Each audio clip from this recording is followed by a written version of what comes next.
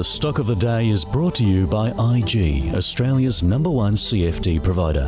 With over 17,000 markets and extended trading hours, turn US earnings season volatility into opportunity. Get started at IG.com. Tesla is our stock of the day. Shares soaring some 15% at the end of the session in the US off the back of that decisive Trump victory. Chief Executive Elon Musk, a close ally of Donald Trump and tipped to play a strong role in the incoming US administration, and Trump's threats during his campaign had an effect on decisions such as Tesla's, who put on hold the construction of its gigafactory, I should say, in Mexico. So could Trump's policies have an entirely adverse effect on Tesla and Musk's interests, with a tougher policy with China likely to bring retaliation from Beijing and a potential trade war? 40% of Tesla's deliveries come from China, where it has a gigafactory in Shanghai. Meanwhile, several Chinese assemblers such as MG Motors, BYD, Great Wall have made announcements or are preparing to plan and invest in plants in Mexico, but also seen as competitors, with Trump threatening, of course, significant tariffs on those vehicles coming in to America. So let's get across it. There we can see that spike at the end of the day. Thomas, let's start with you then. Is this a significant boost for Tesla, particularly, I guess, given that close relationship that Elon Musk has with Donald Trump?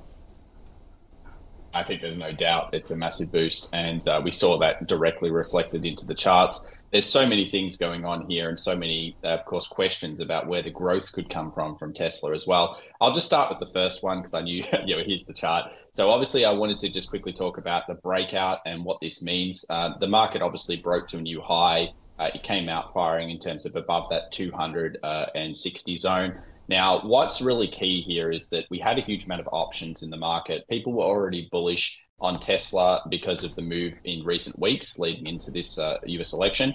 And then we see just an overwhelming amount of calls in the markets. Now, this tends to feed upon itself. And what that means is basically we enter into what we call positive gamma. So for the short term here, it looks like Tesla has a huge amount of buyers in it, specifically retail traders as well that have gone heavy in options. And we've got two main key levels to look at. Obviously the 303 zone, which is the previous resistance, and then above that going all the way up to the previous highs after the split, which is around 363.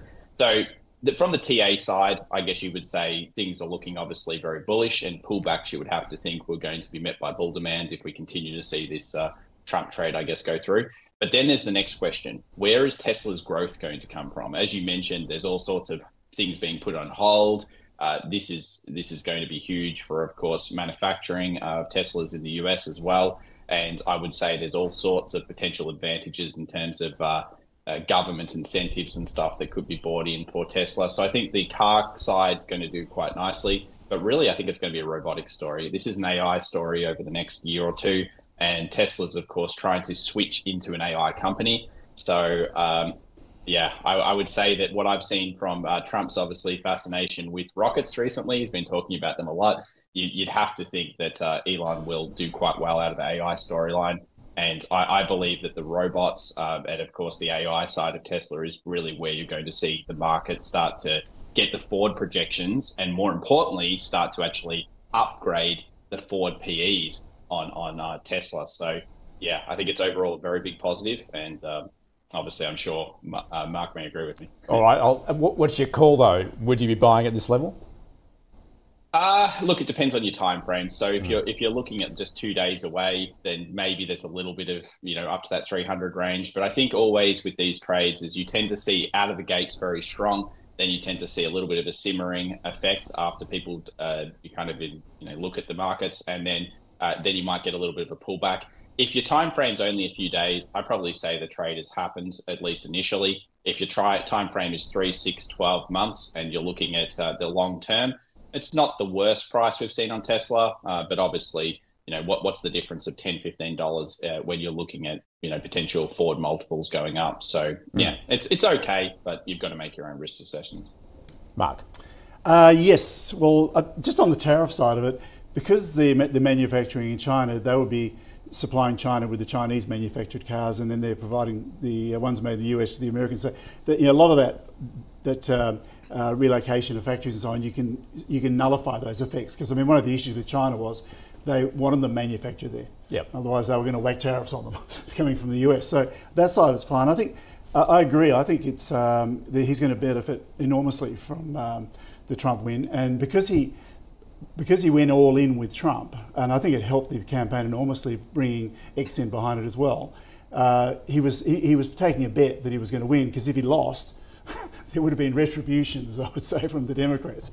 Anyway, it's quite a complicated story. I mean, if you look at the fundamentals, Tesla's only been making money since 2020, and it's actually very profitable now. It's one of the few, I think it's the only one in the US, the car manufacturer that is actually making decent profits out of electric cars. I think the last quarter they were $6 billion or something free cash flow. So they're actually generating very good free cash flow from manufacturing, which is unique. And he's had obviously an ongoing process where he doubles down on efficiencies and saving money and getting costs down. And he did that when interest rates went up successfully from 20 and increased their profitability, even whilst reducing the retail prices.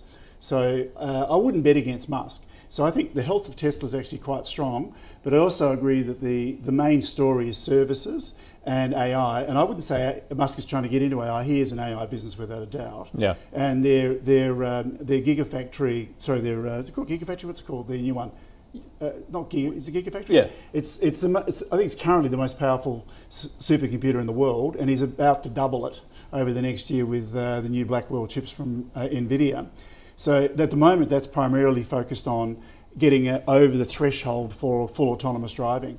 And he's saying he thinks, and I know people say that he's often gets the timing wrong on these things because they take longer, but some of the things are outside his control, like the approval processes and stuff.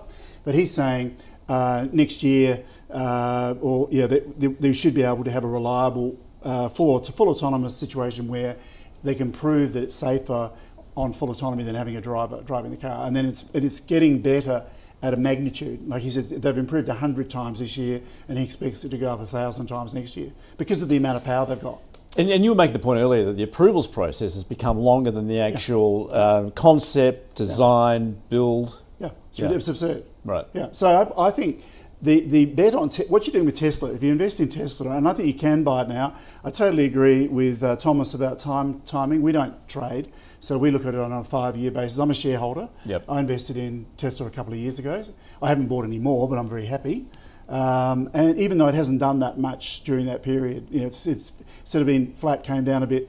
But I think the real opportunities with the Optimus robots and so on, which all the robotics is coming fast, and that is going to massively change productivity. And I just think, and the services for Teslas where they're upgrading the software every week or 2 weeks, so the model will change when you buy new cars. So it's very much a service contract, and there'll be a lot less on the cost of the car and more on how much you pay to get everything updated all the time. And I think Tesla will fit into that business. That suits the robo-taxi business as well. So it's a services subscription type model, and I think that's got massive potential. And in a 5-year horizon, I'll be very surprised if Tesla's not a multi-trillion-dollar business. I think it's just he has such a track record of delivering on everything, every domain he's worked in. He's made super successful, regardless of what everybody says. So do you buy in a pullback, or is it long-term? I think so. I think it's just had a big increase. So it'll probably. The other thing with the US shares, which as a big picture, is they're generally a lot more volatile than Australian shares, particularly the tech sector. They have bigger jumps, so 10-15% is quite common, whereas it's not here. So if you play that, what a lot of our members are doing now that are investing successfully in the US is picking the companies you want to buy and then put in buy orders, about 10% below the market or whatever it is, decent discounts, and they get triggered. Yeah. And just let them ride and then renew it. So you're just buying on drops, but rather than trying to pick the drop, just put the order in at what the drop price you want and take it. Bit more opportunity over there than here, as you say. All right, that is our stock of the day, Tesla. The stock of the day was brought to you by IG. Turn volatility into opportunity this US earnings season with extended trading hours on over 110 key US shares. Get started at IG.com.